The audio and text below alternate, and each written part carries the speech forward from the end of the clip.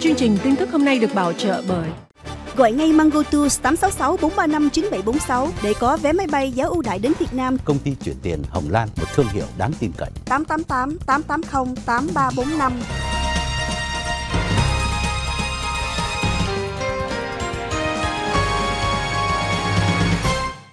Trong phần vừa qua, quý vị đã nghe tường trình liên quan đến một cổ thụ của nhạc đồng quê Garth Brooks bị tố cáo và đơn nộp ngày hôm qua thứ Năm.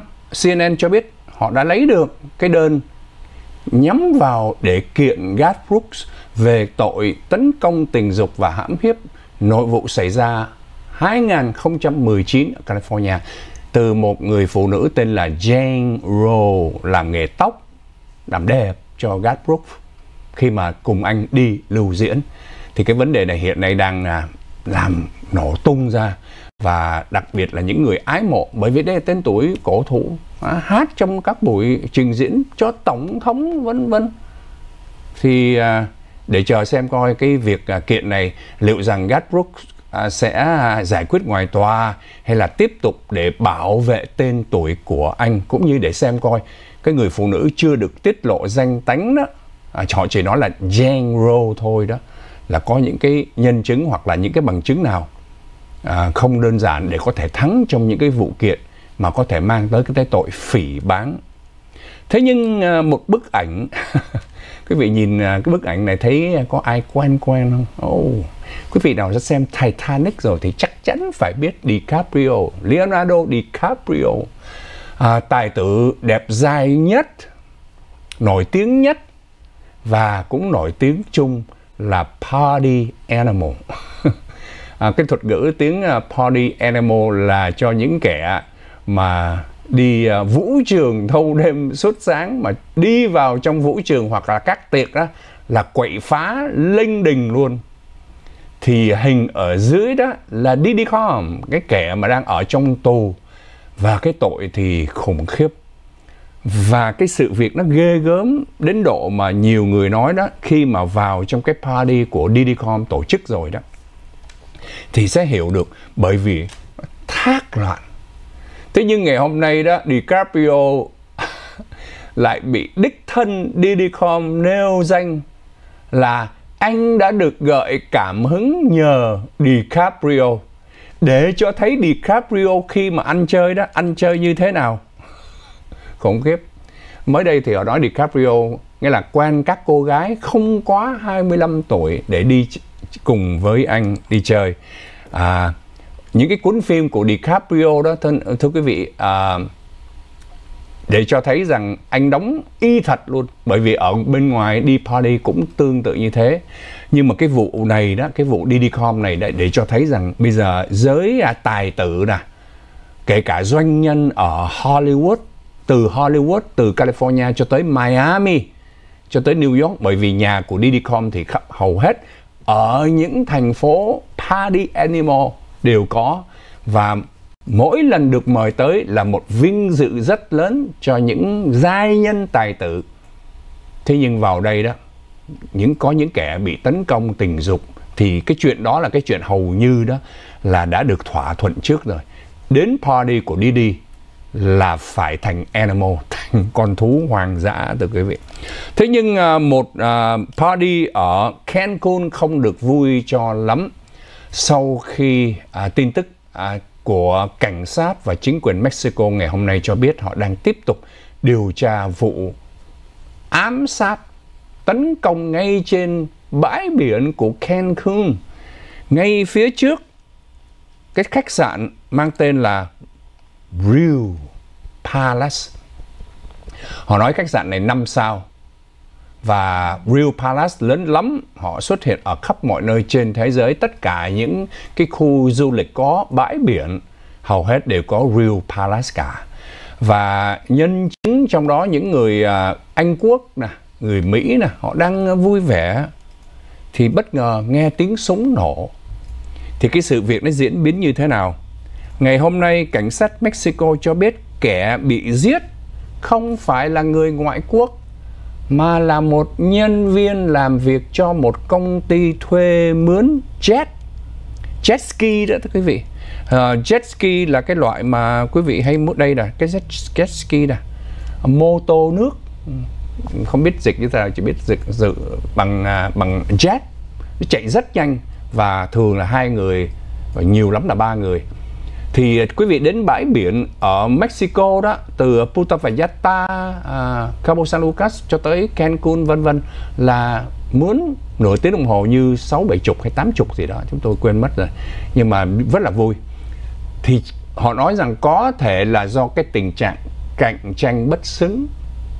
Có nhóm thì họ rất tiếc là không vào được nơi đây, hay là vào đây mà bị tranh chấp, hay là có cái sự hối lộ.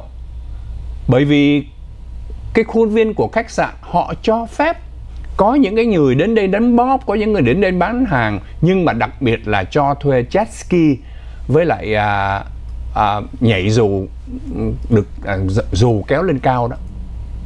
Thì cái vụ ám sát xảy ra ngay tại đây, dân chúng chạy tán loạn hết, và cái người đàn ông bị bắn chết ngay cái bờ biển nơi mà cái người cảnh sát đứng ở đây đó, và họ đang kiểm soát. Họ nói rằng cái người mà cho thuê chiếc jet ski này đang đứng thì có một người đàn ông khác tiến tới gần, 2-3 người tiến tới gần, và sau đó bắn ngay vào đầu anh. Anh rớt xuống, anh ngã xuống trên bãi biển chết ngay tại chỗ. Sau đó có một chiếc jet ski đậu kế bên, thế là có người đàn ông này nhảy lên chiếc jet ski và biến mất dạng. Cái vấn đề chính hiện nay đã không phải là vấn đề ma túy trong cái vụ ám sát này, nhưng mà vấn đề có thể là tranh chấp quyền lợi ở tại bãi biển. Phía Mexico hứa hẹn họ sẽ giải quyết cái vụ này và đang truy lùng cái kẻ mà giết người. Nhưng mà một lần nữa, qua bản tin này thì không phải là Bộ Ngoại giao Hoa Kỳ. Bộ Ngoại giao Hoa Kỳ đã từng khuyến cáo là công dân khi mà đi Mexico phải cẩn trọng. Họ không cấm nhưng mà họ kêu cảnh giác. Nhưng mà chính quyền Anh cũng thế nữa. Họ nói đa phần các du khách người Anh đó hay đến Cancun, Puerto Vallarta. Nhưng mà Cancun thì gần hơn. Nếu mà bay đã đến Cancun, thường là người Anh họ sẽ bay tới DC, Dulles hoặc là tới Atlanta, rồi từ đó chuyển qua để mà bay tới Cancun nghỉ mát. Và quay trở về những bản tin địa phương thì thưa quý vị, mới đây thì một người phụ nữ ở tại Ohio đã bị án tù 40 năm bởi vì lên kế hoạch giết chết chồng cũ mà có sự trợ giúp của mẹ ruột và nhân tình. Thì bà này đã bị án tù 40 năm, người mẹ ruột vì là đồng phạm cho nên cũng bị ở tù thêm 10 năm. Riêng ông nhân tình thì đang chờ để mà ra tòa. Thì đây là hình ảnh của Amanda Hovanec, 37 tuổi thưa quý vị. Cái chuyện xảy ra đó là năm 2020, bà Amanda này cùng với ông chồng, bây giờ phải gọi là chồng cũ rồi, là ông Timothy. Hai người này đó dọn đến Nam Phi ở trong 2 năm, bởi vì cái công việc của ông cần phải ở đó thì dọn đi. Nhưng mà trong lúc mà ở Nam Phi đó thì cái bà Amanda này bả lại ngoại tình với một người đàn ông khác. Đây là nhân tình của bà ta, Anthony Theodore. Thì sau khi mà ngoại tình, lúc đó ông Timothy ông vẫn không biết thưa quý vị. Rồi hết hạn làm việc ở Nam Phi đó, cả gia đình lại quay về Ohio. Thì lúc này Amanda mới đòi ly dị. Thì sau đó ông Timothy ông cũng biết là có cái chuyện ngoại tình xảy ra, cho nên là cả hai đó tranh chấp rất là bạo liệt về cái chuyện là 3 đứa con. Cả hai đều muốn nuôi 3 đứa con. Thì ông Timothy là bởi vì ông thương con, nhưng mà còn cái bà này đó, bà muốn giành con là tại vì suốt bao nhiêu năm nay khi mà bà làm vợ của ông thì ông đi làm ông nuôi, cho nên bây giờ bà muốn lấy 3 đứa con để mà tiếp tục lấy cái tiền child support của ông Timothy này. Thì cho nên là tranh giành. Trong lúc đang tranh giành vào khoảng tháng 4 năm 2024 thưa quý vị, thì trong những cái phiên mà hearing của tòa mà về tranh chấp ly dị nuôi con đó, thì phe ông Timothy đang chiếm phần thắng khi mà tòa đã trong cái mùa hè họ cho phép ông này giữ đứa con đến 3 tháng, mà có vẻ như bà thấy bà đang thua hay sao đó.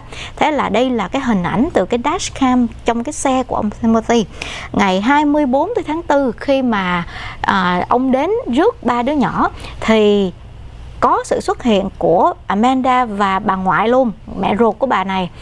bà ngoại này mới nói mấy đứa nhỏ là khoan vào xe đã, bà có quà cho mấy đứa nhỏ, kêu mấy đứa nhỏ vào trong để hai người này là ở lại với nhau thôi, chứng tỏ cái người phụ nữ này, bà LittleSaigon thôi quý vị, bà biết cái kế hoạch mà con gái bà sắp làm.